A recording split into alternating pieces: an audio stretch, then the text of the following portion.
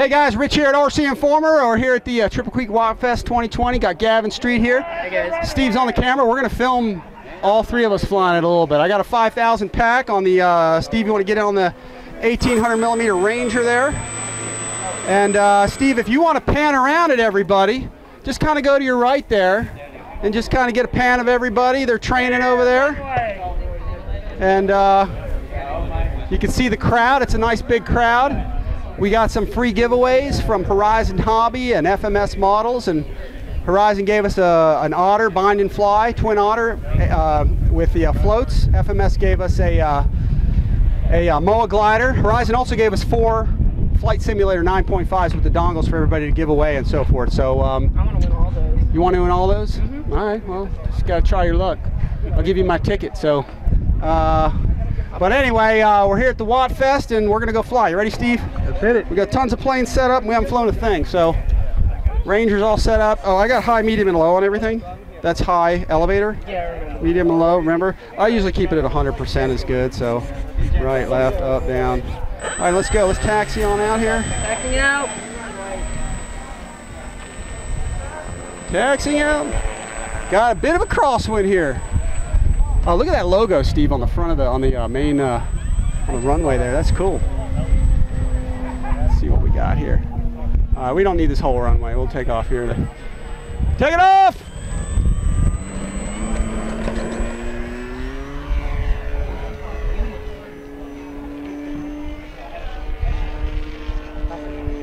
Yeah, it does. It does sound a little vibration-y. All right, I see this guy coming in with his aerobatic deal. Yes, it does. Yeah, it is a little windy out here, isn't it? 90-degree crosswind. No stabilization in this plane, guys, so we're doing this stick and rudder kind of day. Handling it well. Yeah, not bad.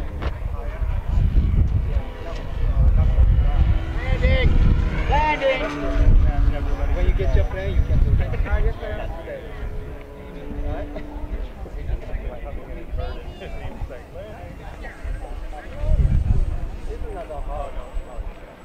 Yeah, this thing, even in the wind, it flies real good. It's a little light as a feather, though, for landings and stuff, so, you know, it's... Remember you saying, like, the pull-up is a little too flat? Yeah.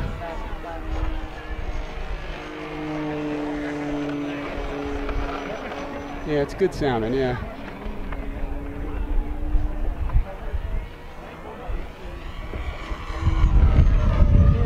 Yeah. All right, high speed pass over the runway. High speed for a Cessna anyway. That's a high speed Ranger pass there. High speed Ranger pass. Watch out for that hill there.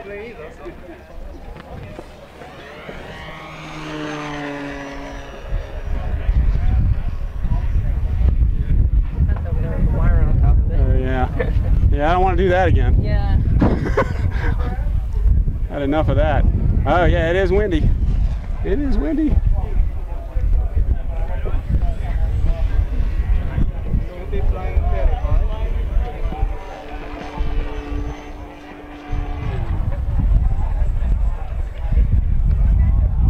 I got one setting of flaps.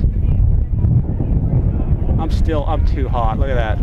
Let's see if I can get it slowed down. I'm off. Power's off, yeah. Little squeaking action. Let me, I'm going to drive it back and go up again, Steve, because I just want to look at the spinner and make sure the spinner's not coming off that little sound it's making. I'm going to go up again. I just want to check the spinner on it real quick. See that wobble, Steve? Yep. Remember that last time we had that happen? Yep. I think it's the toe on the wheels. Yeah. All right, let me get my throttle kill real fast. Yep.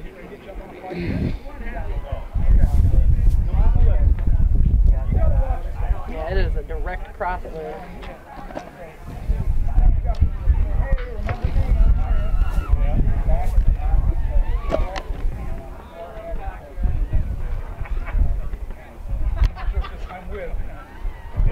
Yeah, I think we're good.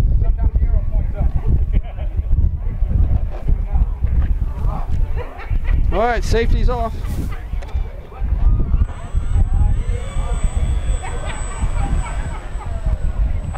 Take it off. Yeah, the wobble's gone.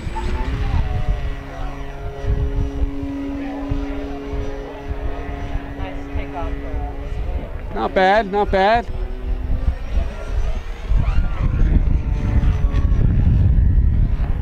I tell you, it's not bad in this wind. Just landing that always gets me. Yeah, it does it. I don't even do a knife edge that well either, but it'll do it pretty much. That's the guy I follow all the time. He does these heavy planes. It's funny when I do passes like that, I always get in trouble. I often do too. That wind is just beating it up, but man, it handles it okay. Watch out for that windsock out there. Yeah. I almost hit that earlier. I haven't hit it yet, but you know, Oh, don't say yes. there's always a first time for everything. And that tree right there too, I've almost nailed that a couple times. All right, let's get some flaps in. Let me bring it on in here if I can. Right crosswind. I'm gonna go around. Actually, I'm going to do a touch and go. Just got to use your wing low. I'm not using full flaps. I'm just using one setting. I think it's probably too much flap for.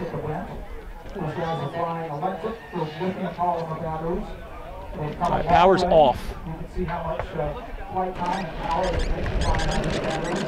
Actually, not bad. It's actually not too bad to land. I thought it would be kind of a handful. So let me drive it back. Steve, you want to go next? Sure.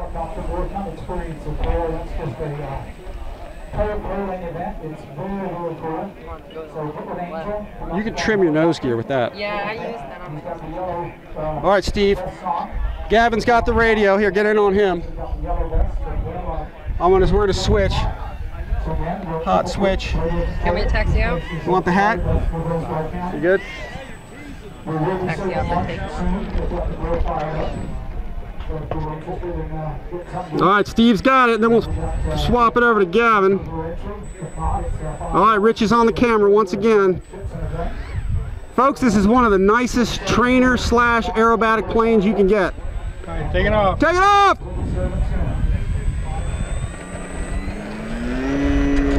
There you go.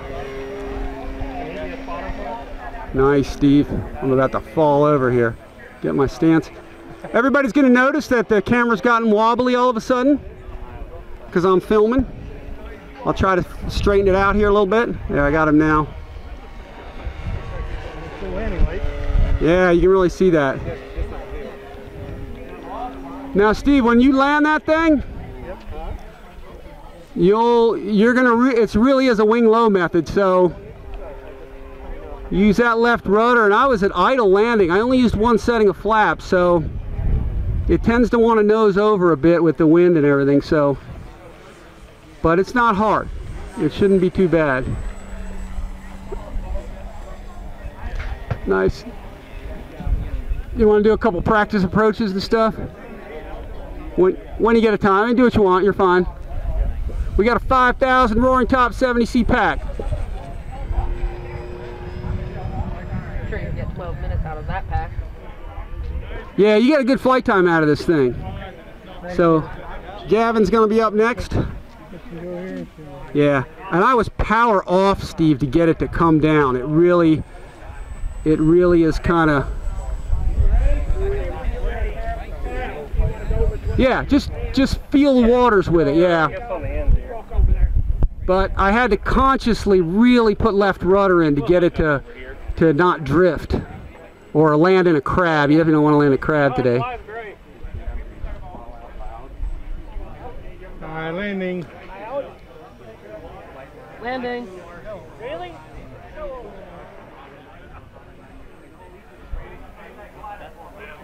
Very nice, yeah.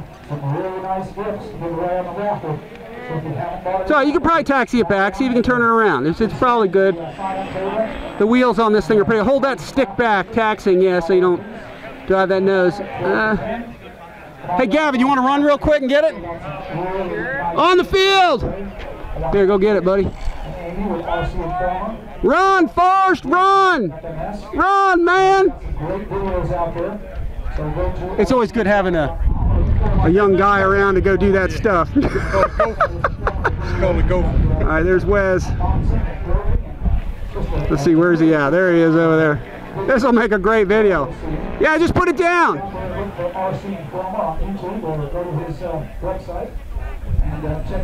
You want to go again? You want to swap him? Let him. You know, what's that? Okay, yeah. Good landing. That was nice. Yeah, very good. It'll just float forever, though. You know. Gavin, come on, buddy. Yeah, that's good. All right, man, you're up.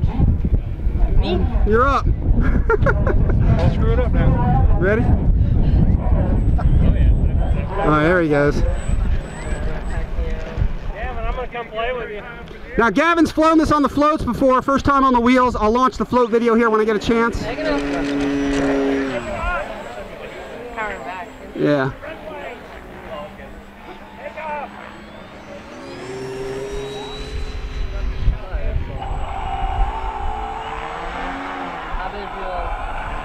Nice, man, nice.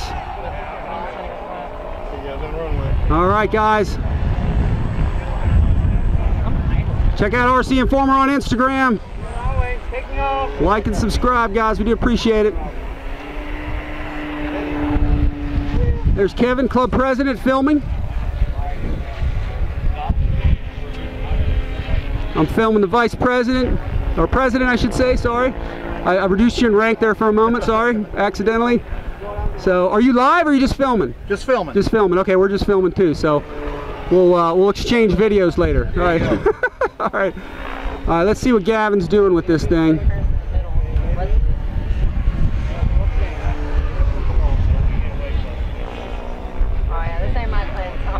All right. So there's Wesley and Gavin screwing around with my plane.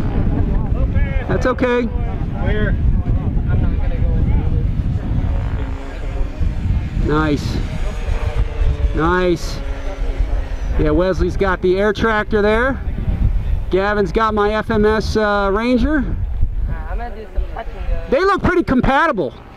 Yeah. They're not too bad together. Nothing bad can happen with a high wing and a low wing plane together. All right, here we go.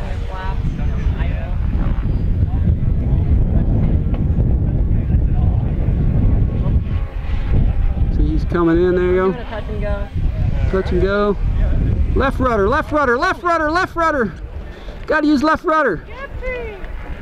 Left rudder, buddy. Oh, you're good. I think you're okay. Oh man, that feels bad. Yeah, you know, just bring it back and I'll bend it back. Here, just bring it back for a second. No, no, no, it's okay. It's okay. You just have to use left rudder in a crosswind. Have you ever done a wing low method landing? I'll show you that. We'll talk about it. You can benefit from my expert tutelage. I'll show you a little of that. Yeah, you're good.